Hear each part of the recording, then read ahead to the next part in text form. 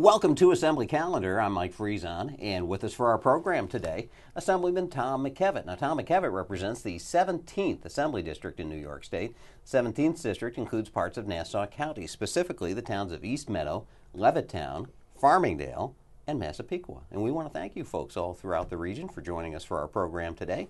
Tom McKevitt, nice to see you. Great to be here, Mike. I don't know how it is that you're here, but we sure do appreciate you taking a few minutes out of your schedule today to join us, because today, as we tape this program, is final day of budget passage here at the state capitol. And it's going to be an all-day affair, all-night affair like it typically is, right? Exactly. That's how the process works. So you're here. Appreciate that. We're going to be talking about the budget, what we know. It's amazing, but here we are, day of passage, and there's still a lot about this budget we don't know, right? That's right. Still being written as far as I know. Yes. Written, printed, yes, analyzed, negotiated, conferenced, negotiated, and then voted on. Yes. All within the next several hours here at the state capitol.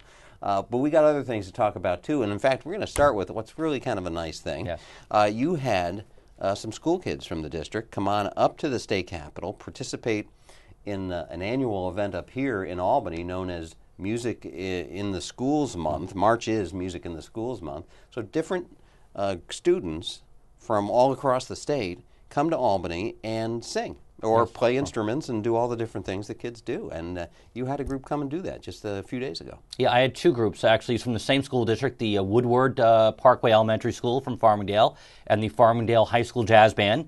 Both had an opportunity to do it. And as you said, schools around the state apply, and sometimes it takes them years when they apply to finally get there, because there are only so many days in the month of March that they all compete to get here. But it's a great honor, it's a great privilege for the kids. For most of them, it's the first time ever seeing our state capitol. They've heard about this mystical place called Albany, but they actually get to see it in person for a day. And we just say this all the time, but if there are folks watching this program that have never been to the state capitol in Albany, come on up, spend a day, and tour the building. The building itself, the Capitol building itself, is a beautiful thing to see. And in fact, you took the kids on the tour. You said the kids are coming, they made it, they got here. Right.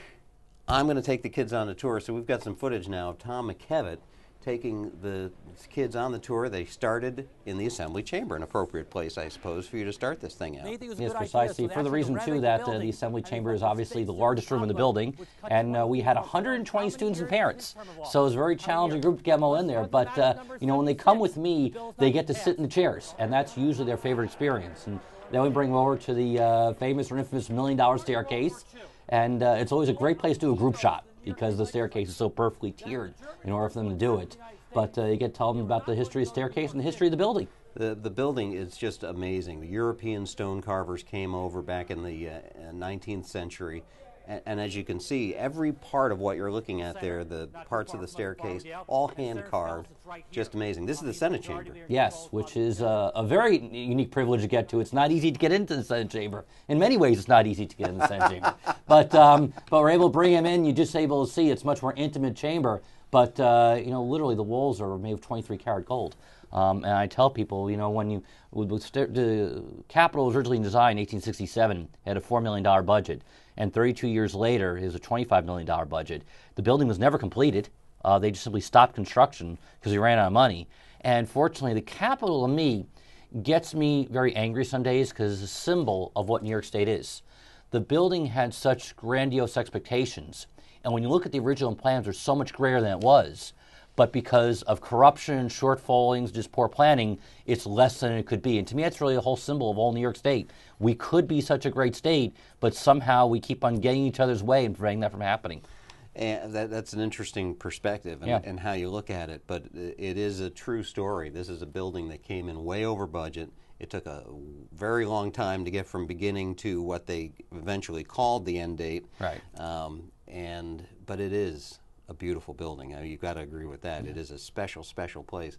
And so much history here. There are many governors that have gone on to become president. There are many of those governors who became president who started out in the New York State Assembly and Senate. Theodore Roosevelt, just one, for example. Franklin D. Roosevelt, they both started out as assemblyman in the state senator. So they start here in New York. Other names, Al Smith, Tom Dewey, it goes on. And it's just we take it for granted because we're here every day. Yeah. But please come on up sometime and take the tour. It'll be well worth it. I guarantee it. Better yet, if you're here when I'm here, I'll give you the tour. Well, if I come over sometime, will you give me the tour? Absolutely. I'm in. That's right. I'm in. So you folks come on up. We'll all take the tour together. Exactly. And again, before we get to the budget bills, one other piece of business. You debated a bill recently on the Assembly floor. I'm going to have you explain it to me. It had to do with insurance companies paying, I guess, brand new doctors? Right. And, this is an interesting thing how bills get developed on the floor. The bill was designed of just having a uniform form for old doctors to go to give insurance companies. That's what most of the bill was about. But buried into the part of the bill, real deep in the end, was a provision that's saying that insurance companies then have to go and have to pay new doctors who aren't even certified to work for that insurance company. Insurance companies want to make sure usually that you're either board certified or on your way to getting board certified, you have a good history, you don't have malpractice claims against you. This bill is saying you're a new doctor, start paying them right away, and then we'll figure out if they were a good doctor or not. Seems rather odd, and this was all inside a bill that is just kind of about the forms that move that process along. That's right. Let's go to the floor of the Assembly chamber, see what Tom McKevitt had to say. We'll be back with more of today's Assembly calendar. I certainly understand the sponsor's, indication and need for having a uniform form for physicians and healthcare providers throughout the state in order to go and be able to get credentialed, and certainly have different forms for different carriers can make that quite cumbersome. But I do have some serious concerns regarding this provisional accreditation or provisional crediting of healthcare providers. I certainly understand the catch-22 that some providers may be in, that they're never going to be able to be credentialed until they're hired first and get the experience.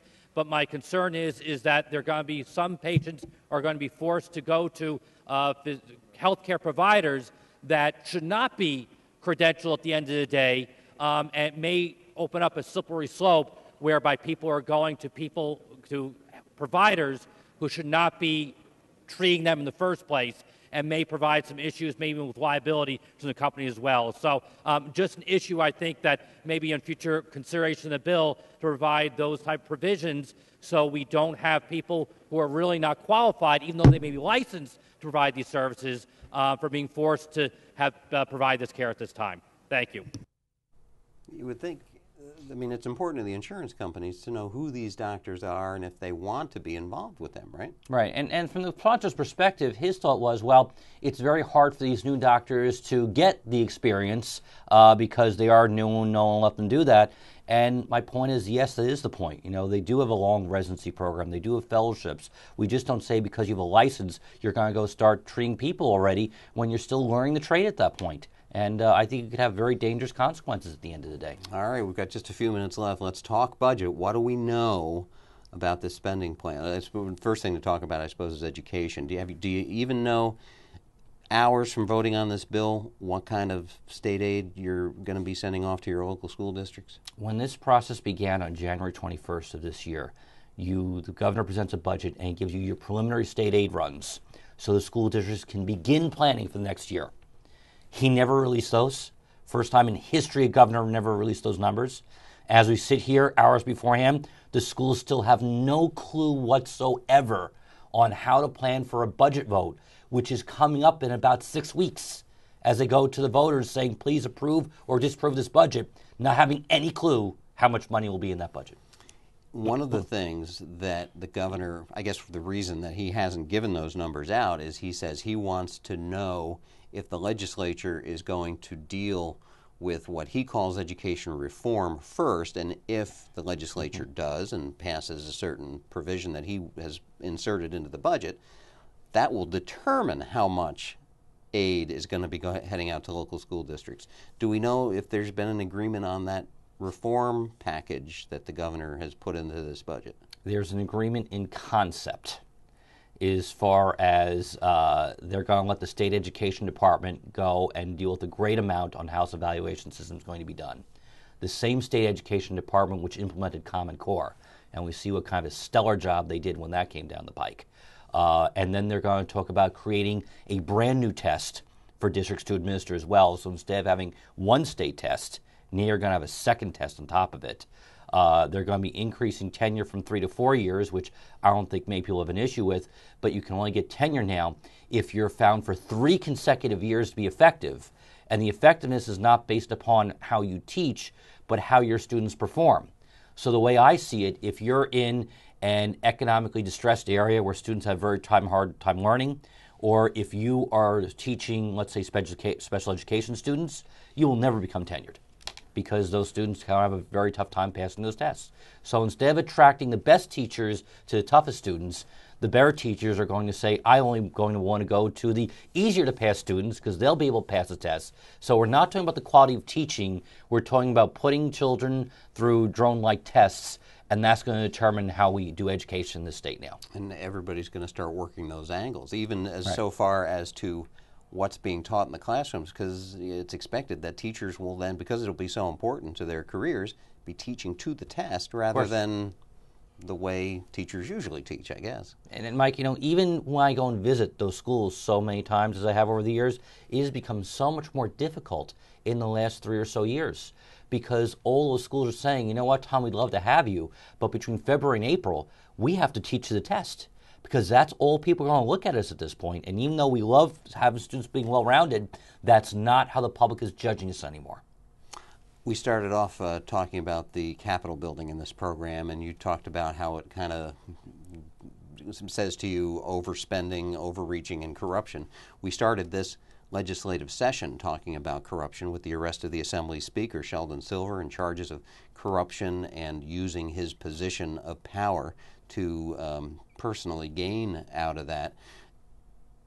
The governor also this year tied into the budget process an ethics reform for the legislature. Right. Any word on that yet? Has that been agreed upon? That has been agreed upon in concept, where people have to go and disclose certain clients if they make over $5,000 a year from at this point.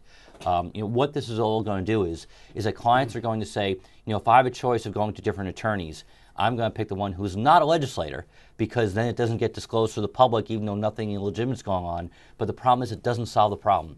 If the problem was the speaker had access to such great amount of power and such great amount of money as to manipulate things, these ethics bills do not change that one bit. It's not fixing anything in this town. If you had to tell the folks in East Meadow and Farmingdale and Levittown and Massapequa what they should be looking out for in this budget as they start reading the news accounts in the next few days, what should they be looking for? I think you have to look into the details, and the devil's always in the details. And despite the fact that people may have this big generality and how great it is, you really have to make it look at how it works. This is now the third time the governor is going to say that we've had the toughest ethics laws in the country, and still the corruption exists. And you know what, Mike? I'm going to go on a limb and predict that there'll be more arrests and more corruption in the future, even after this law is passed. So we'll see how successful this thing is. Mm-hmm. It's a difficult, it's $150 billion, give or take? About that. In this thing. And so there's not a lot of money to spend, and there's that surplus this year in the settlement monies that the state has received. Are those going to be spent on the capital improvement type projects, the infrastructure? I've heard a lot about that, not just roads and bridges, but also broadband for parts of the state that don't have it now. There will be $500 million spent on broadband, but as far as about $4 billion in infrastructure, no agreement on that yet. That money's been sitting around now for about 8 or 9 months, and we have projects that can start today, putting people to work, improving the state. Still no plan on spending it yet. A lot to get figured out in just the next few hours here at the state capitol. So we're at a bit of a disadvantage. But by the time we get together again, Tom McKevitt, we'll have some details and some better answers as to how this budget's coming together. In the meantime, if you folks want to reach out to your representative, you get a hold of Tom McKevitt at his office in East Meadow, dial 228-4960, or drop an email at mckevitt@assembly.state.ny.us. And Tom McKevitt would love to hear from you as to what you think about what's going on with state government in Albany. Tom McKevitt, thanks again for joining us today. We thank you folks, too, for stopping by, and we'll hope to see you soon for our next edition of Assembly Calendar.